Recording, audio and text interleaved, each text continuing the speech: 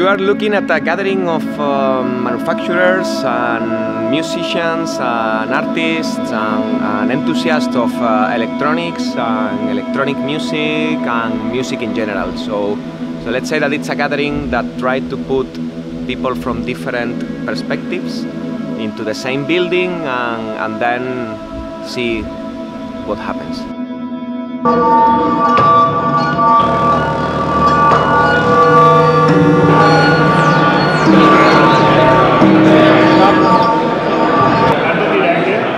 We are organizers of the event, but we are also manufacturers of modular synthesizers.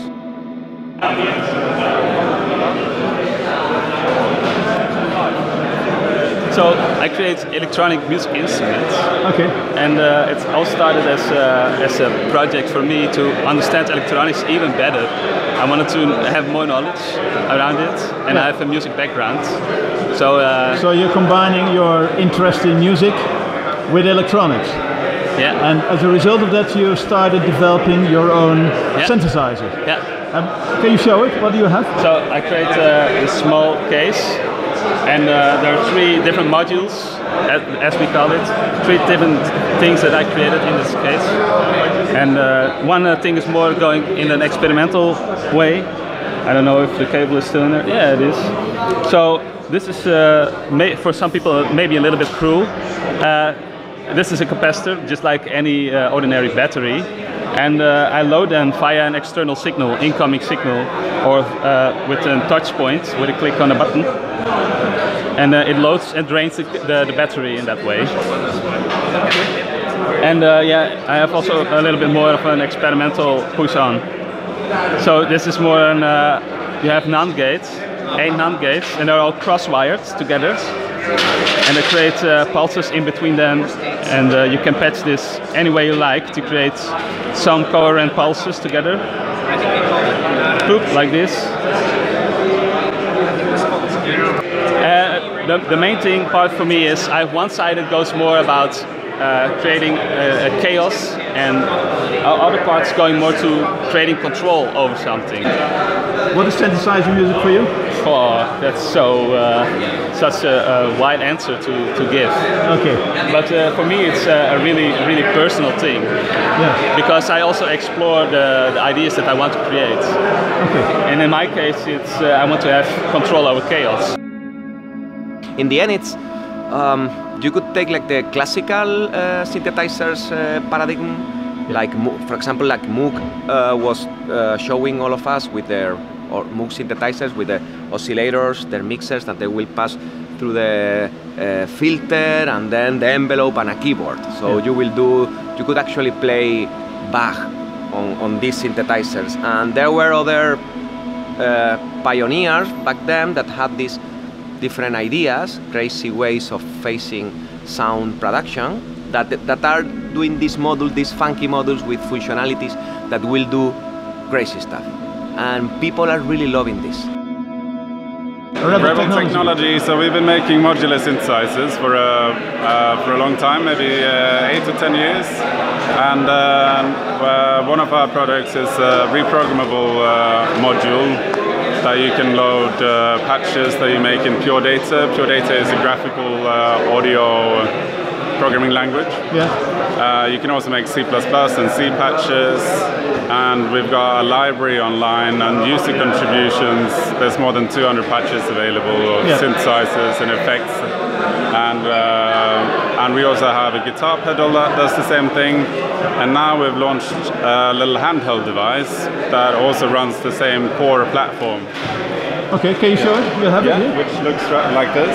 This is the micro version. Yeah. And then we also have a miniature version here. Yeah. And they're powered by ARM processors. So it's the ARM Cortex M4.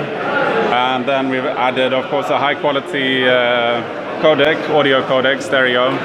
And extra memory, so there's an extra 8 megabytes of SRAM. And yeah, the bigger one here, it's got CV inputs and outputs, so that you can integrate it with the modular synthesizer like this one. You can also patch between them. And connect the audio inputs from one end to the other, obviously. You got some user assignable buttons as well as the user assignable knobs. And this one has a USB host interface as well as the USB device interface, implementing USB MIDI. Okay, but basically with a module like that, you have your synthesizer. Yeah, exactly. You have a synthesizer, you have an effects unit, you can put a patch that does both effects and synthesis in one, or you can make them separate and connect them together in two different units, so it's very versatile. Okay, well, thank you very much. Thank you. Some manufacturers, as us, Befaco and many others, we are coming from DIY backgrounds.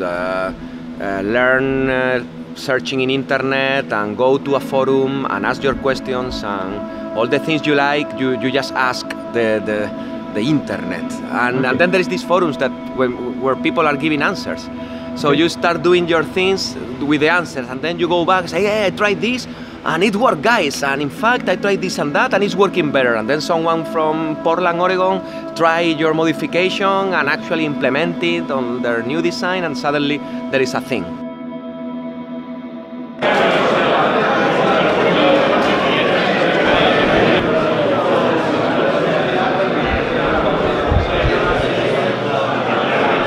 We have an app called holon.ist, and it uses motion sensors. These are made by the Finnish manufacturer Suunto, and they measure 9 axes of motion: gyroscope, accelerometer, and magnetometer. Also heart rate and temperature. Yeah, we think that music is not only about listening; it's something you experience with your whole body.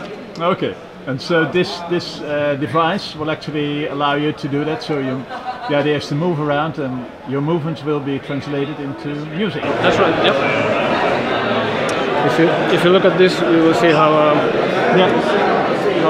my arm movement triggers and modulates different things. Yeah. That's Okay. basically it. That's it. Thank you very Well, much. great. I hope it will be successful. Thank you very much. So, coming from that background, a few collectives or brands or companies, we are focusing on DIY. So we are not just selling instruments, it's offering the chance to build your own instruments and to modify it and to actually be able to fix it. This is Patching Panda from Barcelona, and we have different models right here. This is Vibrazo, which is a triple resonator. You can insert one audio here and it divides in 3 bands. So it's 3 band pass filter, so you can take each band of to different sides. So for example, you can take the low or the mid or the highs or whatever. It swaps between all the frequency range. You have control CV in each swap frequency, and also CV on the feedback resonance. Okay, very flexible system. Yes. Well, I hope it will work. Yeah, and you have a good time. Thank you. You Thank too. you. And we're here with Hagen from Germany. Yeah. What exactly do you have? It's a sort of music box, but then completely different.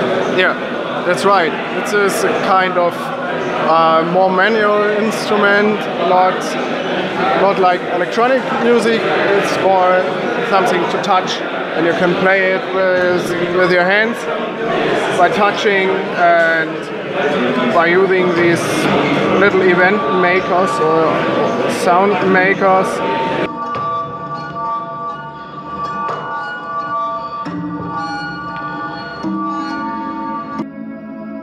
And also the relation with your instrument, it's different because you spend the time and you put the effort to actually build your own instrument. And maybe it's not perfect, maybe it's not working like a computer, but it's your instrument, it's your synth.